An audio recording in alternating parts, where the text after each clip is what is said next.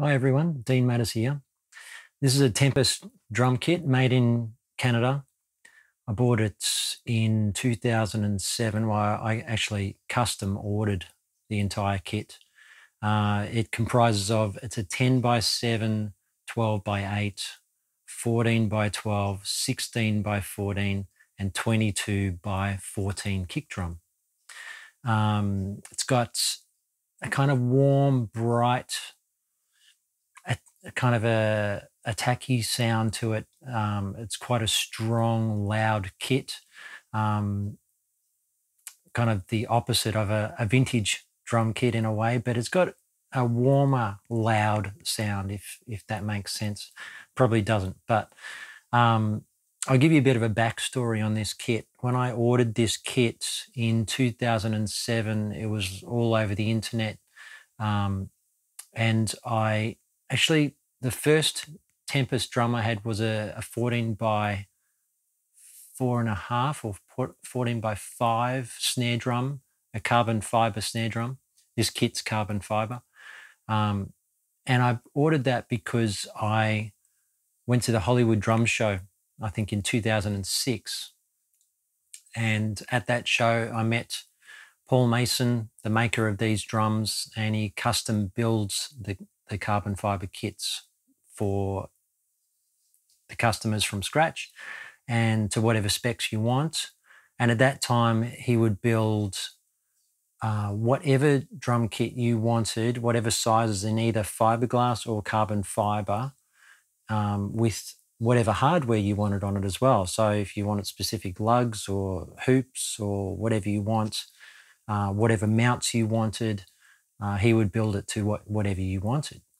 And so I thought, when I tried out the fiberglass, I don't think there was a carbon fiber kit at that show at that time.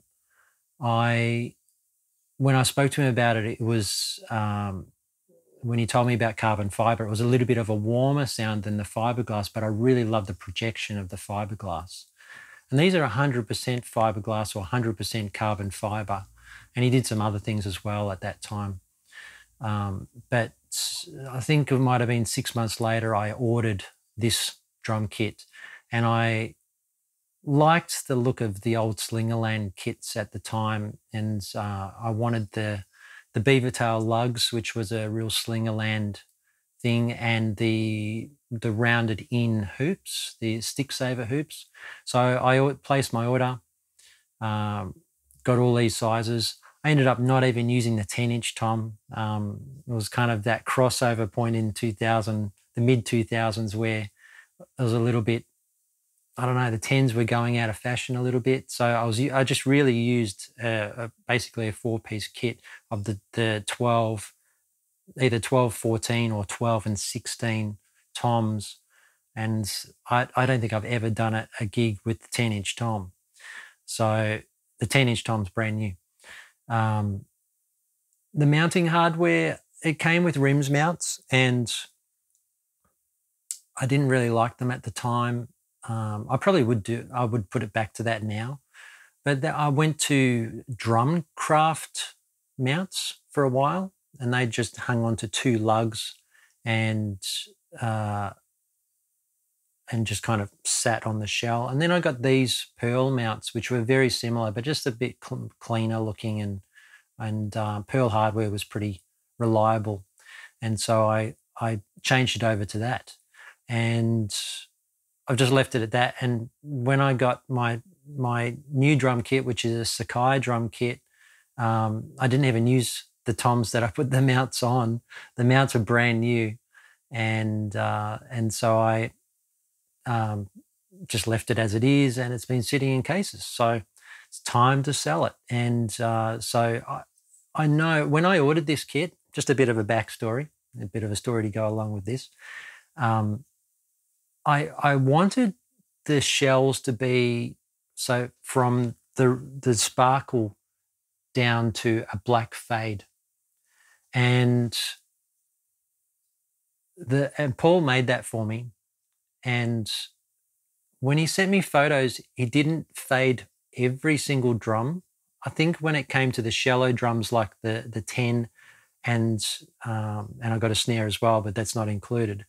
He didn't fade the 10, but he faded the 12 and the 14 and the 16 and the bass drum, and it didn't match, and I wanted it all faded. So me being fussy, I said, just don't worry about it. He just made me a new kit, and this is the new kit. So he made it all just a sparkle, no fade. And I just wanted to do that to keep it simple and just to keep it all matching.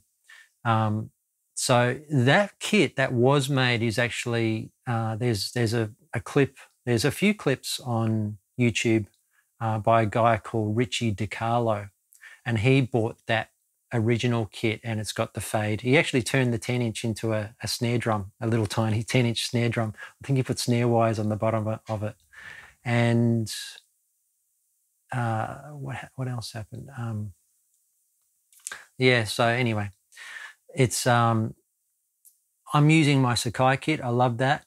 This is a great kit. I love this kit too. It's a totally different beast. This is 100% carbon fiber shell, and the red sparkle is the shell. So the sparkle's sprayed into the finish. Now, when that happens, when people make drums like that, it's all handmade. It's not going to be 100% the same with every single drum. It's custom made. It is, you get those variances. So each drum is not exact. You know, they're all pretty close, but when you get a custom made, and you know, this is not a wrap finish. This is hand sprayed, hand molded, that kind of thing. You're going to get variances. So they all are slightly different, and but you know, they're all within the ballpark. You can see the photos, and it's you know, it's an amazing drum kit. It's loud, powerful, toneful.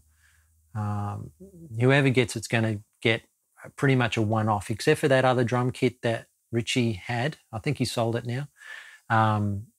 That was the most similar one. This is a one-off because of the beavertail lugs and the Slingerland hoops.